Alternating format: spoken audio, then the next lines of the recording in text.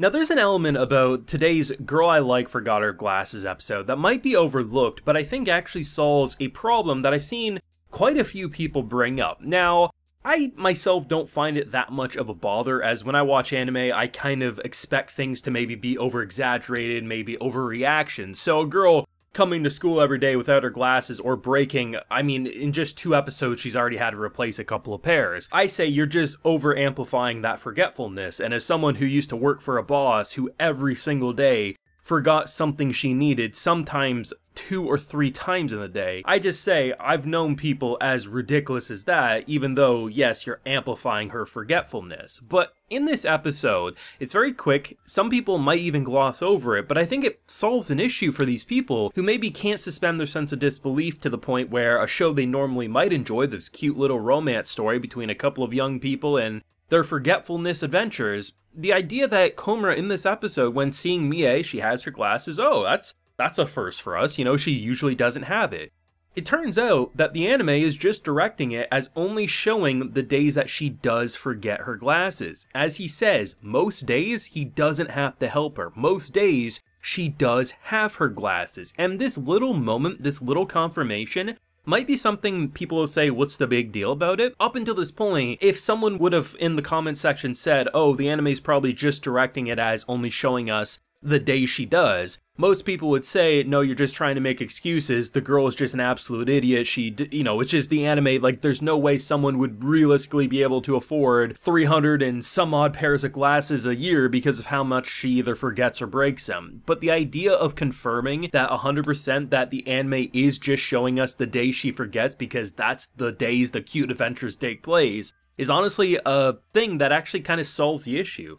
I mean, I didn't have an issue with it prior. I did think, yeah, they definitely, like, how the hell, why don't they just wrap it around her neck? But that little confirmation goes a long way to solve really the only issue that might have been left in the show, as the production has definitely cleaned itself up. There's so many times in this episode you think the episode 1 cameraman would have been jumping around, zigzagging around. I actually think this show has fixed any issues that might have been there, and honestly, the sky's the limit at this point. Full live reaction episode 4 of The Girl I Like Forgot Her Glasses is available on my Patreon if you would like to see my full uncut thoughts as I watch today's pretty great episode. I might even put this one as one of, if not the best. Like, it's definitely in the top 2 out of the 4 we've seen so far, even though maybe it didn't make me laugh quite as hard or maybe make me melt quite as much as previous episodes. There's just a level of consistency about this episode that really has me excited for the remaining episodes. And the first thing I want to jump into is the fact that I love how they're just going about this relationship. I mentioned it last week where you thought Discount Lelouch from Code Geass here, Ozma. I love Ozma. I think he's honestly best boy in a way. But, you know, you can't deny there's some Code Geass level influence in that character design. You know, most shows would have made him like, hey, pretty girl, I'm gonna be, oh, this chap, come on, push him away. He's a loser, right? That's usually how you write that. And his character design, you just kind of spark that, oh, he's the pretty boy popular guy who's gonna shit on Komura,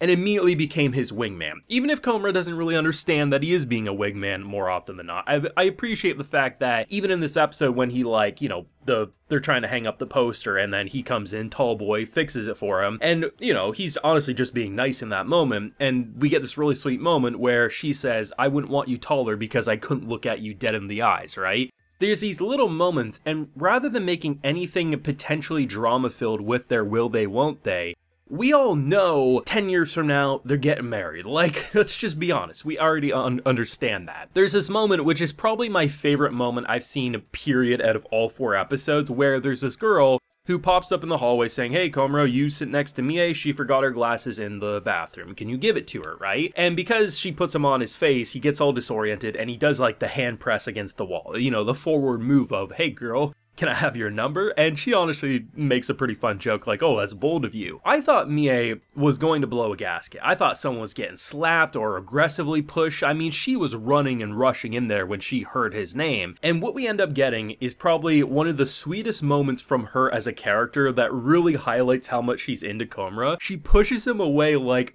the softest girl ever. And then as he's kind of like disoriented, she's like, oh, I don't know why I did that. It really symbolizes how hard she's crushing for him. And for a show that normally would just show you from Komura's perspective of how much he's into her, they've actually, over pretty much every episode, shown at least one moment, sometimes a few different, where from her perspective, you actually feel like she's crushing just as hard. Whether it's him sending the picture of the heart cloud and seeing how happy it makes her light up in the room. It would have been easy to just see her do a little smirk and, you know, see our boy freaking out that maybe that was too much like many anime would go, but instead they're showing it's pretty equal all things considered. And while it is funny that our boy's already realizing that he's gonna have to have one mad job if he's gonna have to replace so many pairs of glasses, I appreciate the fact that with such a simple moment, it makes you understand that, okay, we're just watching someone who is ridiculously forgetful, more so than your average person, but she isn't forgetting every day, and I like the fact that they did reveal that. Maybe they should have revealed that maybe around episode 2, just so some people who have been a little more up in arms about it, like I said, I didn't really have an issue with it, but I can see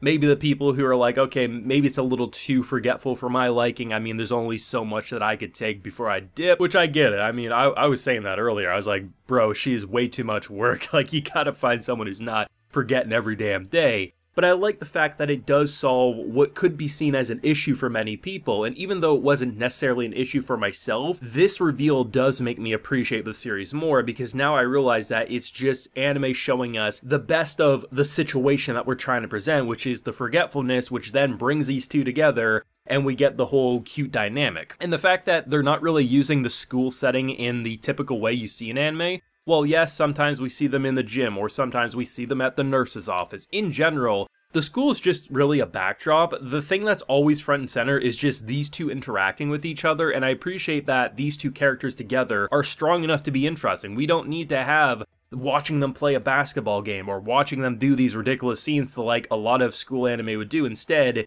it's just a cute adventure. It's wholesome, it's innocent, and I really appreciate what they're doing with this show. This isn't going to be my anime of the season or anime of the year by any means, but what started as a show that I was cautiously interested in, I was like, okay, episode 1 has its issues, but it's fun, it's cute, has actually turned into something that feels very fresh. It feels different than what you typically see. And I have to say, I actually find the show to look quite beautiful. I mean, we have 3 episodes out of these 4 that I legit think look good, but this one, it's good. It really is. Mr. Clean makes that school pop out visually. It's sparkling clean every damn time you look at those hallways, but most importantly, it's one of the more consistent shows of this season, and it's not even close. I'm liking this one. I really am. I think it solved an issue that many people have been criticizing, and hopefully people are gonna just enjoy this one going forward, because I'm really enjoying my time with it. But let me know what you feel down below. Leave a like if you enjoyed, subscribe if you're new around here, ring that bell so you can get notified when I upload more videos to the channel, and like I mentioned, full live reaction to today's episode is available on my Patreon if you're interested. And hey, while you're there, you can also get a video shout out. So today we have Ender Wolf, Hishiro Shin, Ed Vargas, and A. So I appreciate the support, everyone. Please take care and have a good one.